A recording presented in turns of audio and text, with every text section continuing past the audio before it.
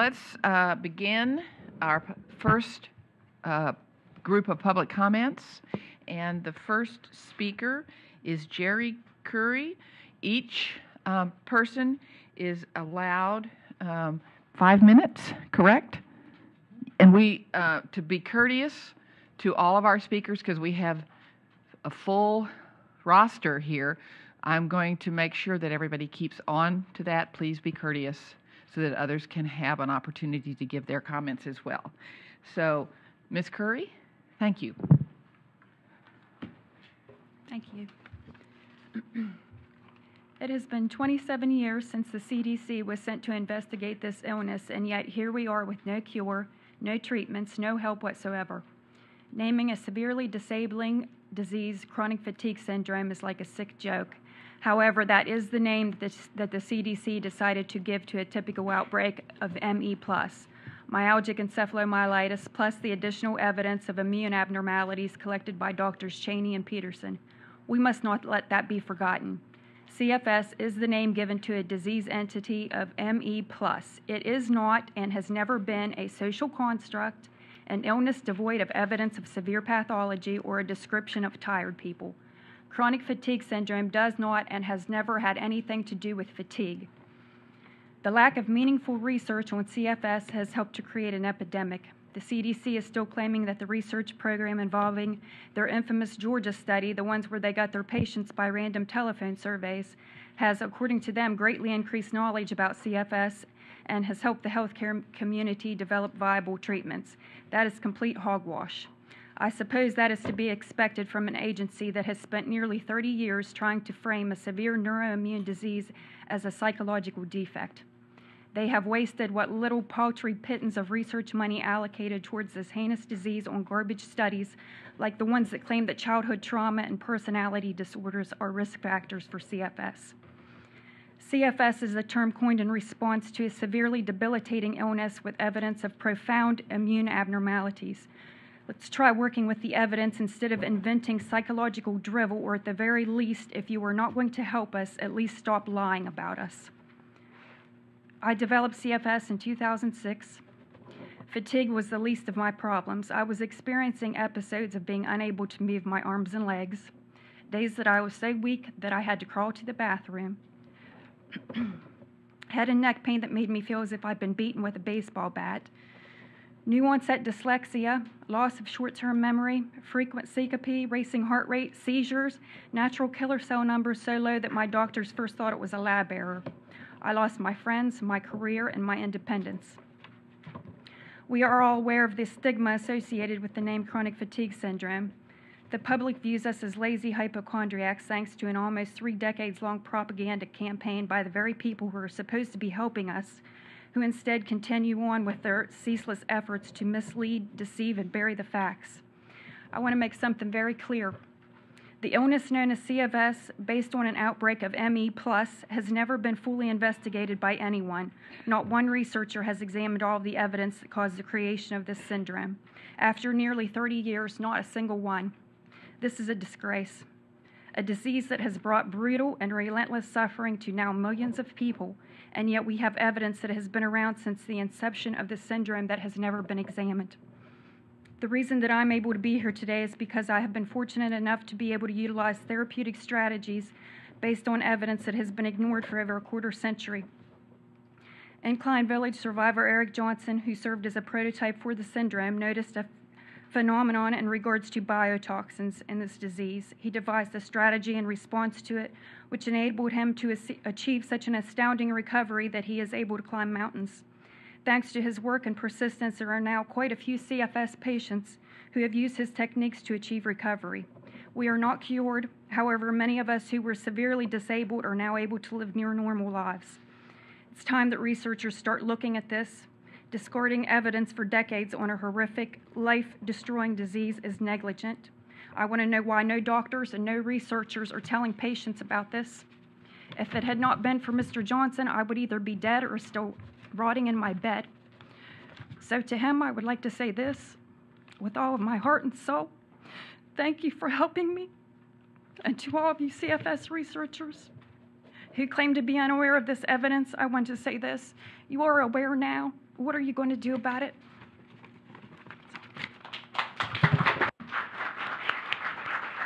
Thank you.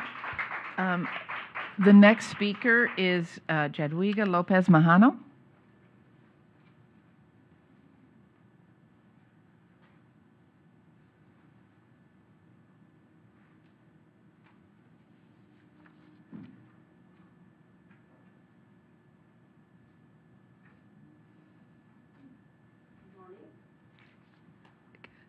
Can you press the button? Okay, Thank you. that's new to me. When our grandsons became ill with ME/CFS, our lives changed completely. We were both retired when they were born and therefore free to spend a lot of time with them and their parents, even though they lived in Oklahoma and we in Chicago. We visited back and forth, explored state parks together, escaped to Acapulco in the winter, and enjoyed vacations in Massachusetts, Michigan, Colorado, and Illinois. We, of course, became very familiar with the Children's Museum in Chicago, as well as enjoyed the Art Institute, the Field Museum, and others, the zoos, and the Botanic Gardens. There were trips to Europe to visit friends, family, and sites in Italy, and to attend special events with the family in Spain. Our 50th anniversary gift to each other was to be a trip to Greece for all of us. It was all planned, reservations made, when we found out that Matthew was too incapacitated because of ME/CFS to travel. That was 7 years ago. I still have the file of arrangements and itinerary unused. Since ME/CFS imposed itself on Alexander and Matthew, I see the boys, now young men, only once or twice a year and only in their home. They cannot fly, and it is too far and too exhausting for them to travel by car. I no longer get spontaneous phone calls with news about school, swimming meets, new games, etc., because they had to leave school, give up swimming, and because conversation is now so difficult and taxing for them. I know very little about the books they read, the political concerns they have, what they would like to do with their lives, because talking is physically painful. There are no more walks, visits to friends, trips to museums. Alexander and Matthew's lives have been shoved into an abyss of ME/CFS. As their grandmother, I'm deeply concerned with the prolonged lack of serious attention given to ME/CFS and the lack of serious funding for the ME research by the DHHC agencies. And I'm appalled by this, that this has been going on since before Alexander and Matthew were even born. Things like the inexcusably small amounts of funding for ME research are shameful. It's shameful that during the average length of illness for a patient with ME, NIH spends only $240 per patient. That's what $6 a year per patient over 40 years works out. Contrast that with the NIH spending on lupus and MS, both of which are similarly disabling illnesses but are less prevalent than ME. See attached. Contrast that with NIH spending. Over the course of the average length of illness for a person with lupus, NIH spends $3,500 per patient. And for MS, NIH spends $9,900 per patient over the course of the average length of illness. See graph. That must change. I have read the joint letter of concern submitted to Secretary Sebelius, Dr. Cole, Dr. Lee, and the CFSAC, and signed by 14 organizations and 19 individuals. I too endorse this letter of concern. I want to reinforce points made in that letter. The ME/CFS strategic plan must be a coordinated and fully funded effort to finally solve ME/CFS. The ME strategic plan must resolve definitional and classification confusion and ensure that research is done using a definition that appropriately identifies patients. The ME strategic plan must provide a fair share of research funding focused on biological pathologies, biomarkers, and treatment, and it must remove all barriers to continuing such studies. The ME strategic plan... You have 1 more minute. Thank you. The ME strategic plan must ensure appropriate education of the medical community and must significantly improve the CDC's CFS website so that it better describes the disease. The ME strategic plan must accelerate the FDA pipeline for ME treatments. The ME strategic plan must result in easily accessible treatment that helps patients, caregivers, medical professionals, and everyone else improve the quality of patients' lives while decreasing disability and sickness. The ME CFS strategic plan must start now. Thank you. Thank you. Our next speaker will be coming via phone, and so let me make sure I get this right. That worked.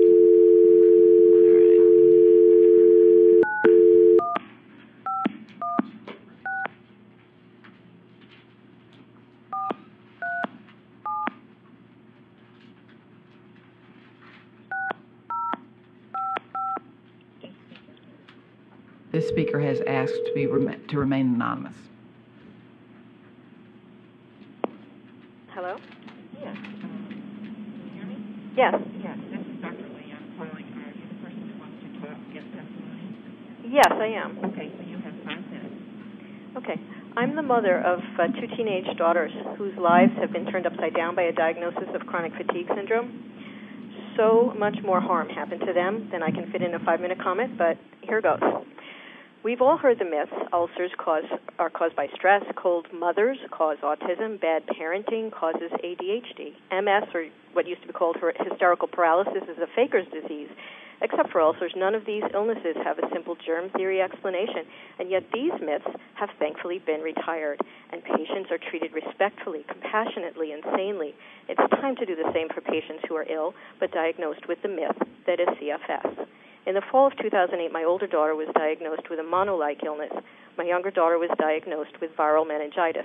After a proper medical and psychological evaluation, we were referred to a pediatric infectious disease specialist, and we received a diagnosis of chronic fatigue syndrome. My daughters were diagnosed right away, and I'm grateful to our pediatricians who've known my daughter since birth. Our problems began when the high school found out that my daughter was diagnosed with CFS. The Peds ID doctor had recommended a gradual return to classes in order to prevent relapses, but the school incorrectly informed me that that couldn't be done.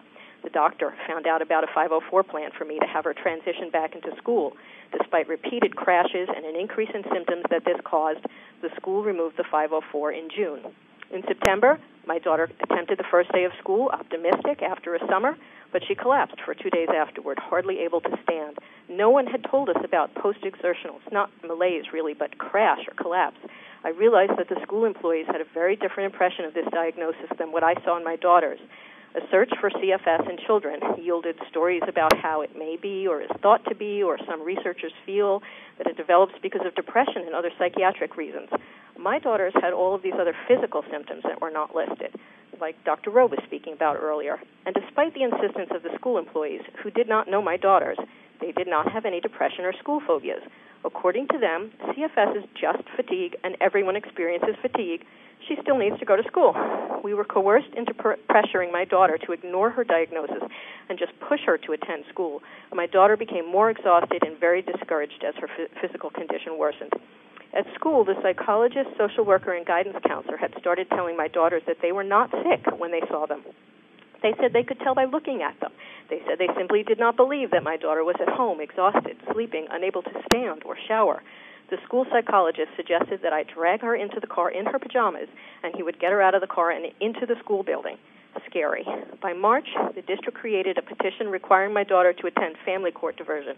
They had claimed that her medically excused absences were now truancy. The counselor we met with did her research and found that my daughter had a legitimate illness. Unfortunately, the school didn't listen to her either.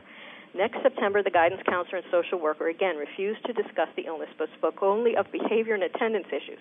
There was no history of such problems. The guidance counselor asked my daughter when her birthday was, so she could determine when they would no longer be responsible for her under compulsory education laws, so that my daughter would drop out. She then told me I needed to homeschool my daughters, or else Child Protective Services would be called, because the district was never going to provide services for my daughters. They claimed that the doctor's letters did not have a valid diagnosis or prognosis. The nurse from the school called the doctor to challenge him to see if he had any proof that he was correct. Later, the district consulting psychiatrist challenged the validity of the diagnosis. She used the CFS pages on the CDC website to question my choice of treatments, and then decided that the school should not have to provide any services because I did not have my children in CBT and GET to treat their CFS. Additionally, the district psychiatrist told the family advocate that they were focusing on discrediting me, and went on to make several claims, including Munchausen's by proxy, even though the correct diagnosis was in place from the beginning, to Child Protective Services. Luckily, the CPS caseworker was extremely thorough and fully investigated the illness. The Peds ID doctor, out of frustration, asked me to bring my daughters to be evaluated by another doctor who had experience with adolescents with CFS. After a very thorough evaluation, he said they had what he called classic CFS, and said he would get the school to provide full-time home tutoring. Instead of providing a written plan to start the tutors, the school made more CPS complaints. We signed our daughters out of school under threat of continuing CPS complaints and started them on an online program that they could start from the beginning and move at their own pace. We made a complaint of harassment and bullying to the superintendent, but it was ignored. Except for the fact that I filed a complaint with the U.S. Department of Education Office for Civil Rights, I am certain that my daughter's school district would continue to refuse them in education, and they would have no future because of the myth that is CFS. As it is, OCR accepted the school's excuses for bullying and harassing my daughters because the district claimed that they believed that I was doing harm to my daughters, since they did not believe the doctor's description of illness. After we signed our daughters out of school, we brought them to a CFS specialist. He was the very first person to fully explain the symptoms of an illness that matched my daughters. He did additional medical testing to pinpoint physical abnormalities and started the girls on a treatment regimen. The science is there. It's just mixed up. In my opinion, the CDC should establish guidelines for pediatric specialists, school districts, and child protective investigators to help them to understand this illness. There is a real illness which has been historically described and which still occurs in men and women, children and adults, whose symptoms still fit those described in the past. Current medical research supports the fact that groups of people diagnosed with CFS have real physical abnormalities, and yet most people believe the myth that anyone with a diagnosis of CFS just needs therapy. The name CFS and the description of the diagnosis are just plain damaging in my experience. They are used to mock, harass, and humiliate patients, some of whom are too young to defend themselves. It has been several years since the pediatric ME-CFS, the Canadian and the international criteria have all been published. Why aren't they in use? Thank you. Thank you.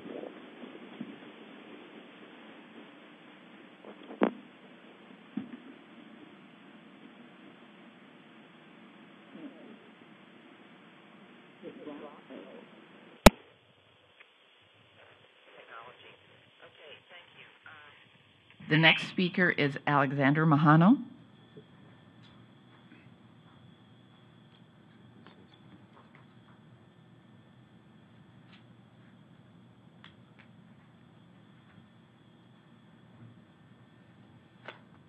I've been tagged.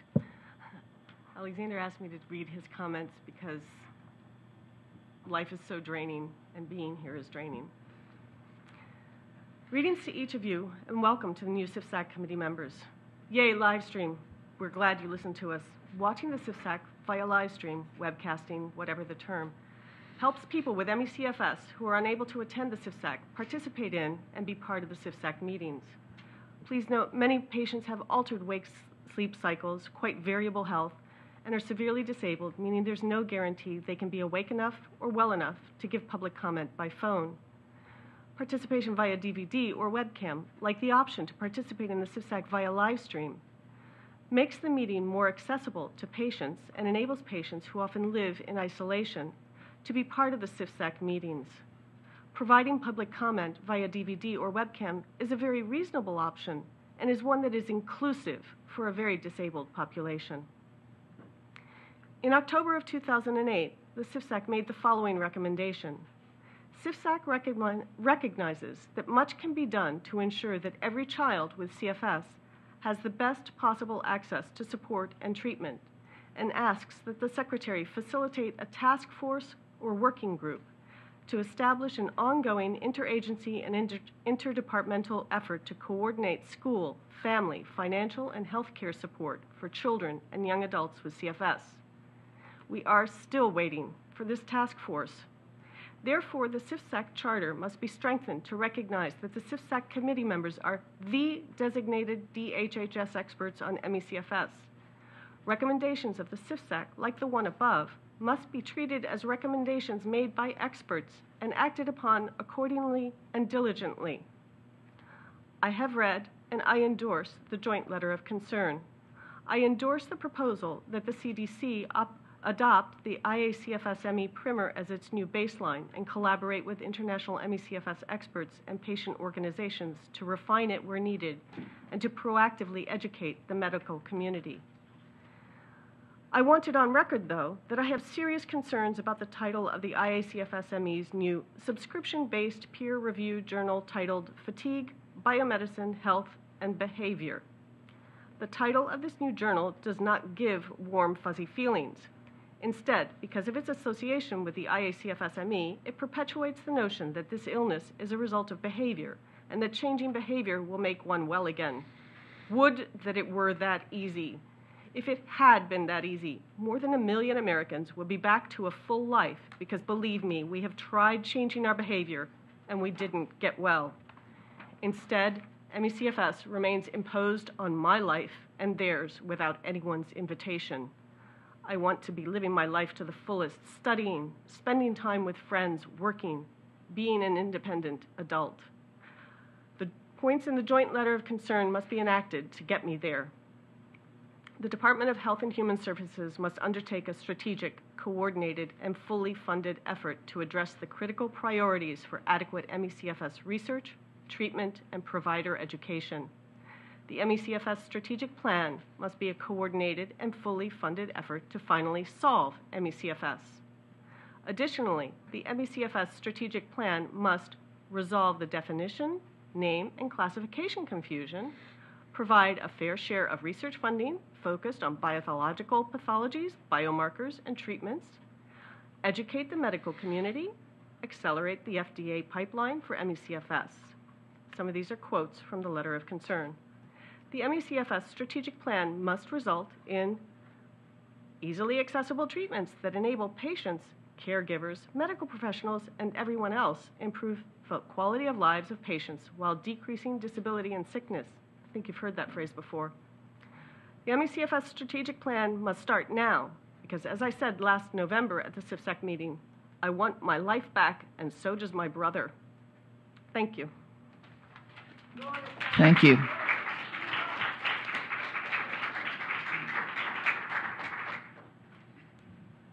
Our next speaker is Robert Dickey.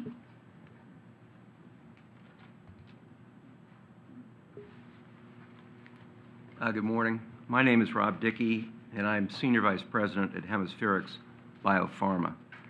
I would like to update you today on 2 items, but first I'll say that I'm going to go through, in order to meet the time requirements today, in a more expedited fashion than what you will find in my testimony that will be available on the CFSAC website. And in addition, there's several publications that I'm going to mention that we have copies of here today. If anyone would like to see those, we can hand those out. The 2 items I'd like to update you on. The first is an analysis out of Harvard and the Centers for Disease Control and Prevention, the CDC, on the economic cost of CFS. And the second is just published data on Hemispherics' Phase 3 study in CFS with our investigational compound, Ampligen. The U.S. government estimates that as many as 4 million adults in the U.S. suffer from CFS. This is roughly equivalent to the prevalence of Alzheimer's and 10 times larger than that of multiple sclerosis, a condition with similar functional impairment, also of unknown etiology, but with more than 5 FDA-approved therapies. Presently, there is no approved therapy for CFS. CFS occurs in all ethnic groups and races and in countries around the world. It most often occurs in people aged 40 to 59, and women are 3 times or so more likely than men to develop it. Published data have estimated that 14.3% of CFS sufferers have severe disease. Such patients are house-ridden, bedridden, and when ambulatory, may need to be in a wheelchair. The more severely ill patients die prematurely, often from organ failure, cancer, and heart disease or suicide. Last year, the CDC and Harvard published an analysis where they calculated the economic burden for a CFS sufferer to be $11,780 per year per person. If it was assumed that the CFS patient population that was currently under care was 1 million, then the annual cost to society would be $11.8 billion. Assuming 4 million CFS sufferers, it would be $47.1 billion per year. Ampligen is a synthetic immunomodulatory double-stranded RNA compound that activates innate immunity and is a highly selective toll-like receptor 3, a TLR3 activator. Ampligen meets the definition of a new molecular entity. Ampligen has completed Phase 1, Phase 2, and Phase 3 clinical studies, but is yet to be approved for commercial sale. It should be noted that the mechanism of action of Ampligen as a TLR3 activator is shared in part with that of a TLR4 activator, which has been approved as a component of an HPV vaccine. Ampligen has been administered to more than 800 patients with 90,000 injections. Over 200 patients have received Ampligen for 1 or 2 years or longer. There is no indication of a specific adverse event that appears after long-term Ampligen administration. No evidence of dose-limiting organ toxicity has been observed, including hematologic, liver, or renal toxicity. Transitory side effects, when seen, usually occur during the initial weeks of treatment and tend to subside on repeated administration. In addition to these clinical studies, Hemispherics has been conducting a treatment protocol since 1997. We have published data showing that patients on Ampligen reduce their use of concomitant medications. In particular, there was a reduction in medications which prolong the QT interval. Prolongation of the QT interval is a risk factor for sudden cardiac death and arrhythmias and is associated with certain drugs often used by CFS sufferers. In mid-March, data was published on our AMP-516 Phase 3 clinical trial. The study involved 234 severely debilitated patients at 12 clinical sites. The primary endpoint of study was exercise tolerance, an endpoint that has been used to approve numerous drugs. 1 minute. The improvement in exercise tolerance over placebo with those approved drugs on an intra-treatment group basis ranged from 4.1 to 10.6%. In our study, the Hemispheric study, those patients on Ampligen had an improvement of 14%, and for the intent to treat population, the improvement was 11.8%. On an intra-patient basis, patients on Ampligen improved an average of 21% over placebo. In another analysis, the proportion of patients with exercise improvement of at least 25% and at least 50% were respectively 1.7 and 1.9-fold greater for the Ampligen group. Further, a post-hoc continuous responder analysis, which looked at response levels from 25 to 50% in 5% increments, showed a significantly greater improvement for patients receiving Ampligen. It is our understanding that the CFS patient community is seeking a stakeholder meeting with the FDA. As the sponsor of the most advanced experimental treatment for CFS, Hemispherics would be willing to participate should such a meeting take place. Thank you. Thank you. The next speaker is Charlotte Bowen.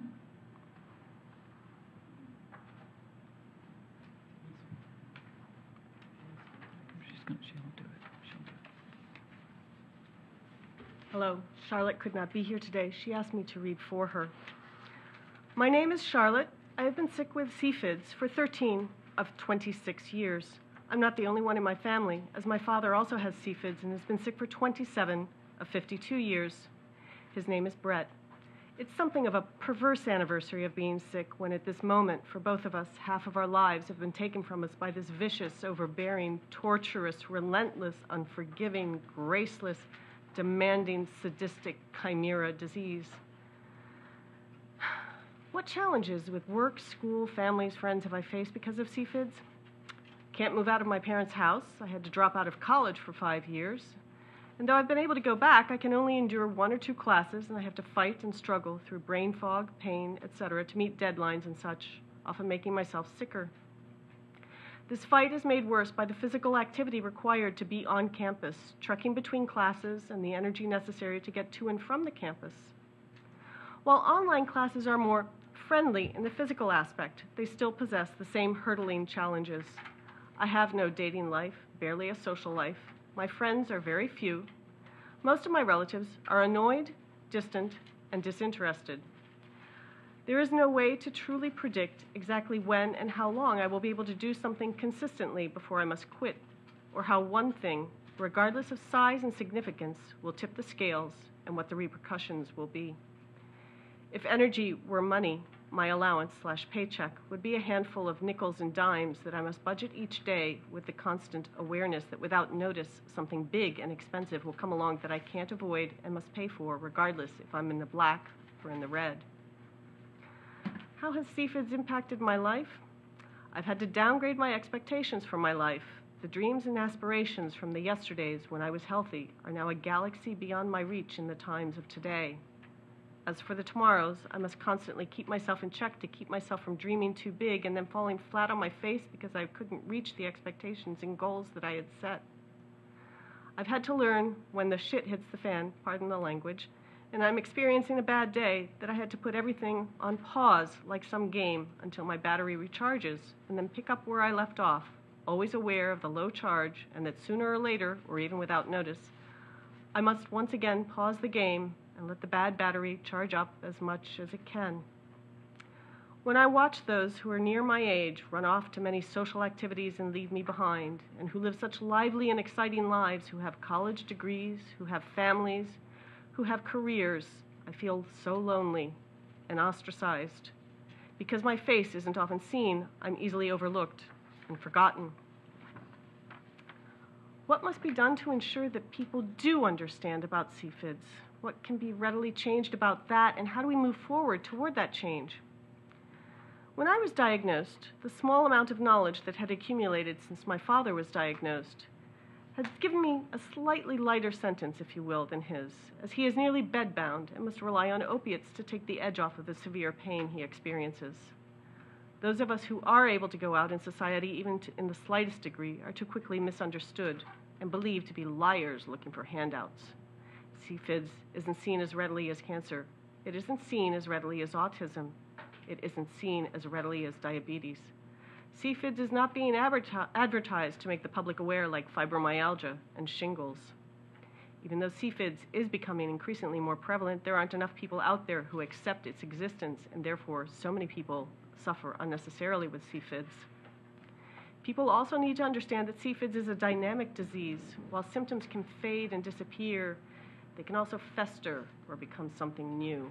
The remedies and therapies that work today to help alleviate those symptoms are not guaranteed to work as effectively or at all tomorrow, or the day after, or the week after that. YouTube isn't enough publicity. Widespread dissemination of accurate information will greatly benefit us all. 1 minute. The costs of treatments will decline as diagnoses come sooner, therapies begin sooner, and the quality of life will be increased and maintained. More money, time, and effort needs to be put into understanding this bitch of a disease. To make CFIDS more acceptable overall, more money, time, and effort needs to be put into increasing awareness. The more knowledgeable people are, especially doctors, specialists, and caregivers, the more money, time, and effort will be put into research and subsequently better treatments and diagnoses. Thank you. Thank you.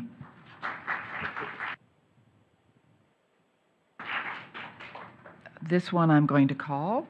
It's Susan Kreutzer.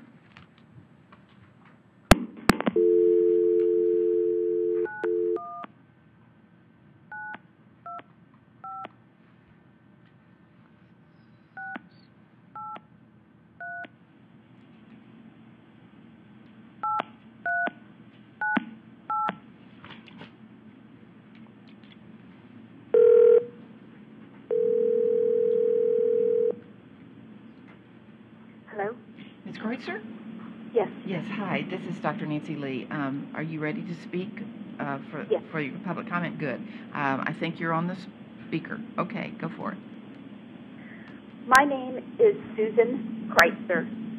I have requested the opportunity to speak today to express my continuing concerns with how the United States government is coordinating investigations, research, and public dissemination of information related to the illness identified as ME/CFS.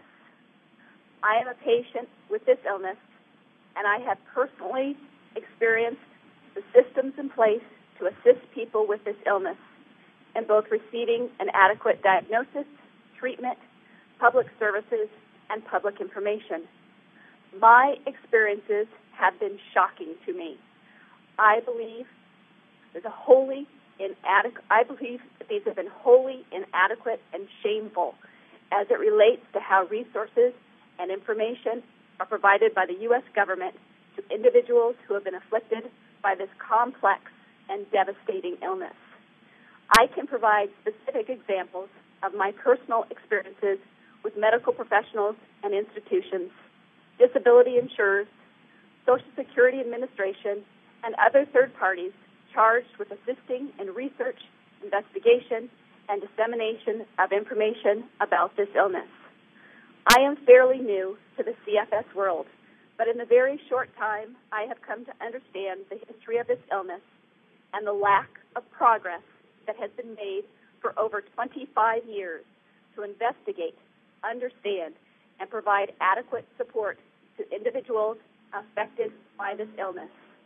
I am saddened, angered, and disheartened that this is the best that the U.S. government can do to help a large group of disabled U.S. citizens. Please note that my criticism is directed toward the highest levels of our government, not at those individuals employed by the U.S. government who have worked diligently to try to affect change to the public understanding of this illness and the resources that can be effectively marshaled to provide adequate help for this illness. I realize that the time that can be allocated to any one individual giving public testimony before this committee is limited. Therefore, I'm requesting that the highest-ranking government officials in every agency which this illness touches be charged to give this illness the highest priority to coordinate a plan of action. In my opinion, the plans put together over the last 25 years by this government have not been sufficient to bring about the needed changes and dissemination of information that is needed across multiple levels of our government. President Obama made a promise to a patient last year in a press interview that he would look into this illness and try to get the help that people with this illness needed. Mr. President and Secretary Sebelius of the National Institutes of Health, I am urging and begging you to follow through on this promise. President Obama, you are the ultimate person in charge of all the agencies who have some impact with this illness.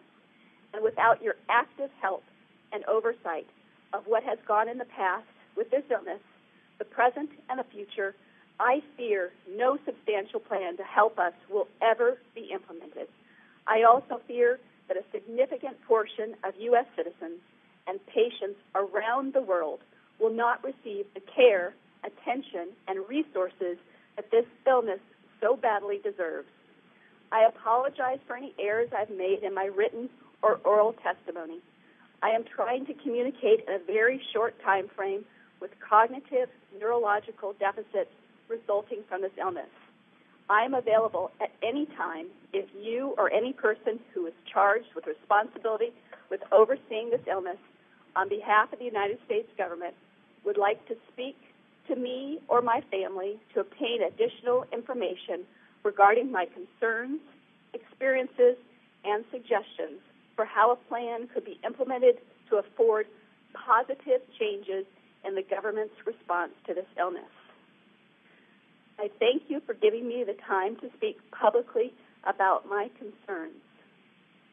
I have a background in insurance. I once was a lawyer, and I've worked for the government. I do have background that I believe could help facilitate moving this illness and the help that the government can give us forward. And I thank those who have helped me. I thank you, Dr. Kolganek, an Open Medicine Institute, and I thank Stacy Stevens, who today I'm undergoing testing with the Pacific Fatigue Labs. Thank you. Thank you. The next speaker is Mary Dimmick. Oh, yeah. Mary Dimmick.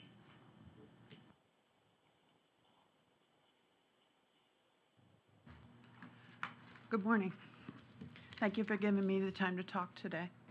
I am reading this letter on behalf of 14 ME/CFS patient organizations and 19 ME/CFS patient advocates. The full letter is in your binders. It's been submitted to Secretary Sebelius and Dr. Coe, and it will be posted online. Dear Secretary Sebelius, Dr. Coe, Dr. Lee, and CFSAC members, we strongly believe there is an urgent need for the Department of Health and Human Services to undertake a strategic, coordinated, and fully funded effort to address the critical priorities for adequate ME/CFS research, treatment, and provider education. Therefore, we respectfully request a meeting to discuss the concerns raised in this letter and to begin formulating a comprehensive plan to address those concerns. For more than 25 years, DHHS has known about the devastating impact of ME/CFS, a disease that the CDC has said can be as disabling as multiple sclerosis, lupus, rheumatoid arthritis, heart disease, end-stage renal disease, and other similar chronic conditions. ME/CFS has obliterated the lives of more than 1 million patients. Patients can be sick for decades, often homebound and bedridden, and more likely to die prematurely from cancer, heart failure, or suicide. Former CFSAC member Dr. Nancy Klimas stated, "My HIV patients for the most part are hale and hearty thanks to 3 decades of intense and an excellent research and billions of dollars invested. Many of my CFS patients, on the other hand, are terribly ill and unable to work or participate in the care of their families. Compounding the personal devastation is the effect on our country's economic well-being. ME/CFS drains our workforce and costs our country an estimated $18 to $23 billion a year. In spite of all of this, very little has been done for 25 years. The problems are clear: confusion around the definition, paltry and misapplied NIH funding, inadequate physician education, and an FDA pipeline that has failed to deliver any real treatments. We do acknowledge some progress has been made, and we appreciate it. But for patients who have been sick for 25 years, it's all too little and it's too slow. We need a significant, sustained, and coordinated commitment by DHHS, across DHHS, to address the following 4 key priorities. Resolve the confusion around the definition, name, and classification. Provide a fair share of research funding and ensure it is focused on biological pathologies, biomarkers, and real treatments. Educate the medical community so patients can get appropriate care. Accelerate the FDA pipeline to deliver desperately needed treatments. While there are other priorities, these 4 are the most critical today, and they have been for the last 25 years. Many of us have lost decades of our lives from this lack of progress. We cannot allow our lives to be destroyed any longer. Our country cannot afford the economic cost. It is time for the United States government to embrace this disease with the seriousness, urgency, and vigor that has characterized the fight against HIV/AIDS. We urge DHHS to convene a meeting between ME/CFS patient representatives and key representatives from across DHHS to discuss the concerns raised in this letter and to begin to formulate a strategic, coordinated, and fully funded plan to address the challenge. We ask for a reply from Secretary Sebelius by August 1st, 2012. This letter was signed by the following organizations: CFS Solutions of West Michigan, CFS Knowledge Center, CFS Fibromyalgia Organization of Georgia, Chronic Fatigue Syndrome, Fibromyalgia, and Chemical Sensitivity Coalition of Chicago, Coalition for ME/CFS, the Connecticut CFIDS and FM Association, the Massachusetts CFIDS and Association, New Jersey CFS Association, Pandora, Phoenix Rising, Rocky Mountain CFS and FM Association, Speak Up About ME, Vermont CFIDS Association, Wisconsin ME/CFS Association. It was also signed by the following advocates: Lori Chapo-Kroger, Dr. Lily Chu, Lori Decker, Mary Dimmick, Pat Farrow, Susan Jackson, Court Johnson, Patricia Rosa, Denise Lopez Mahano, Robert Miller, Mike Manaz, Donna Pearson, Dr. Mary Schweitzer, Megan Shannon, Rivka Solomon, Jennifer Spatilla, Nancy Vasaki, Toby Bacallis, Charlotte Gonzalez, and finally Martina Nicholson, whose name was inadvertently omitted from the letter.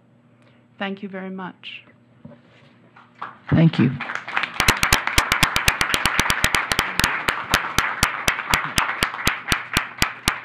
Let me see that. Lori Chapo-Kroger will be reading some anonymous testimony. Thank you, Lori.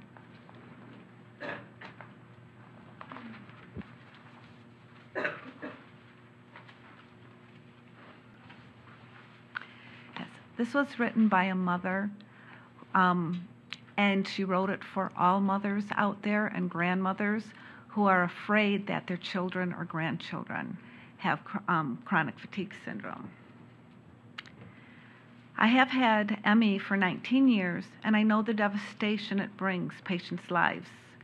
My demand today is that you stop for a minute and realize what coming down with ME can mean for young people. Then imagine you are me, a parent, with a 14-year-old son who suddenly needs far more than his usual sleep and complains of being so tired all the time. Can you imagine? Can you feel my fear? Pretend it's you, and you have ME, and this is your child. What do? You don't want to scare him to death and tell him you're afraid he might be coming down with it. You might tell him you want him to have a good checkup.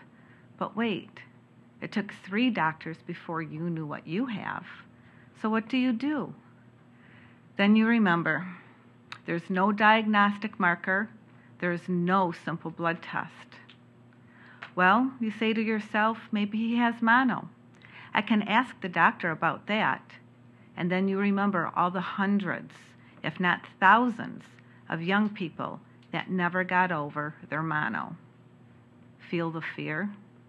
Feel the sense of helplessness? You ask yourself, do I just wait to see more symptoms? See if the circadian rhythms get turned upside down? Wait to see if he has lots of sore throats, and he does. Headaches, if he can't think as clearly, speak as well, or for serious GI problems he may never tell me about. Then you tell yourself that you're just imagining things, that your child is just fine and he's going to have a school physical over the summer. And if he's still so tired after normal activity, you'll mention it to the doctor then. You tell yourself, well, he's an adolescent now. They do sleep a lot more, and there are lots of changes going on in that body. And that's probably all that's wrong. But you still have the fear because you know there is no diagnostic marker. There is no simple blood test. You know because you have ME that there has not been sufficient funding to find the markers to have the simple blood test. You know that most doctors know about CFS but not ME, that they can read the CDC website and check off the symptom list, and if they can find no other reason, they can diagnose me. Can you feel the fear? You know there's no simple treatment. There have been no clinical trials to get these kids well, that the CDC has not done their job for 25 years and have not invested in appropriate study that they would by now have answers as to treatment. Do you feel the fear? And a child shall lead them, the Bible says. No test equal no hope, equal no help. Thank you. Anonymous. Thank you very much for reading that. We have time for, we're moving at this point down our wait list. And so if Martina Nicholson would like to provide her testimony now. We'd appreciate it. I know this is last minute. Fine, thank you very much. I appreciate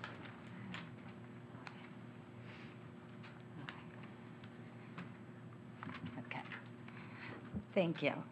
It has been over 4 or 5 years. Can't remember how long I had it because of this disease, and I'm too tired to look for history since I was diagnosed with ME/CFS, including additional 2 years of being undiagnosed and passed around to doctors, many who yelled at me, sent me to see a psychologist, ridiculed, everything you already heard. It is a horrid disease that I would not wish on my worst enemy. I feel like I'm living a slow, torturous death, and I know that what a torturous death firsthand from helping take care of my friend's daughter, Rachel. She was 8 years old, diagnosed with incurable adult brain cancer, and I stayed every step of the day for 1 year, and she just passed away March 12th. She taught me how to live with ME/CFS. She's my inspiration. She taught me how to positively fight hard and never, ever give up. Nugu, that's my saying. I had a hard time keeping up with her and caring for her while she had a cancer, 4 brain surgeries. I was always sleeping. The last 3 months, I finally could have the stamina that she was, which was sleeping and just holding her hand. She died as I put my hand on her hand quietly. Since her death, I decided to become an advocate to raise awareness, and we need to make a difference and get rid of these controversies, issues, and stigma that has afflicted many patients for too many years. I'll be meeting with government officials and agencies as much as possible as a collaborative group. For everyone on this committee except for the ME/CF experts, this has made me sick and mostly bedbound for a couple of months. However, I'm not going to let this stand by. I'd rather be sick in bed than get up and fight for what's right for us so everyone can have a normal life, especially children and teenagers who need to finish school, have a life. It's time to focus on the much-needed solutions that have been stated over and over in an urgent manner. Resolve the definition, name, and classification confusion. Provide a fair share of research funding focused on biological pathologies, biomarkers, and treatments.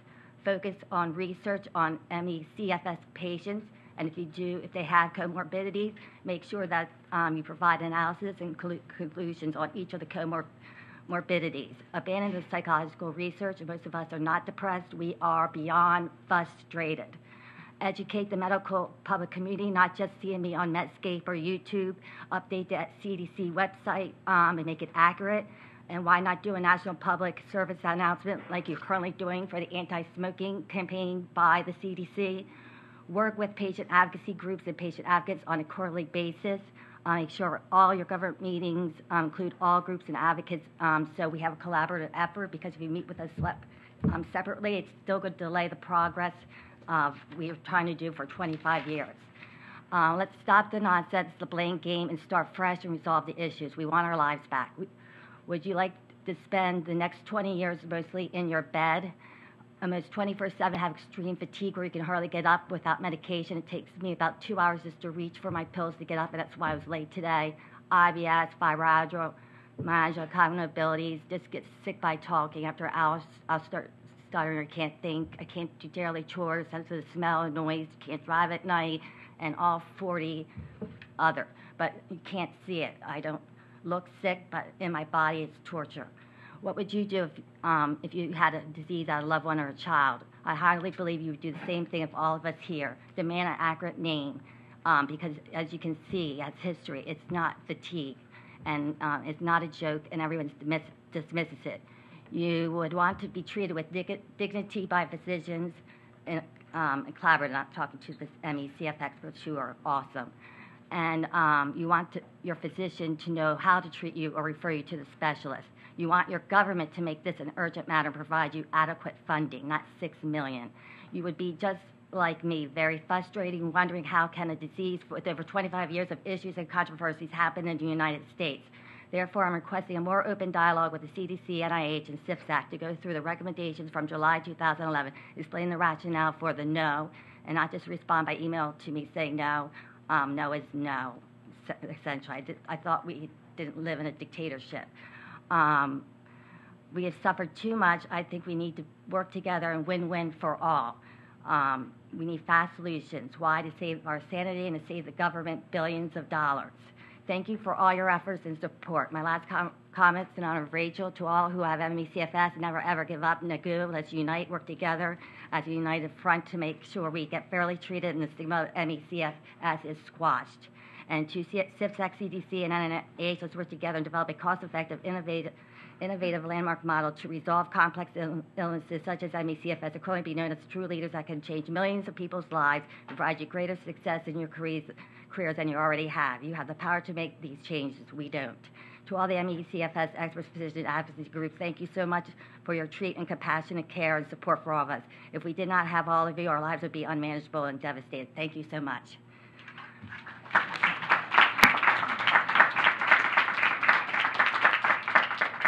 So that we come to the end of the first period of public comment.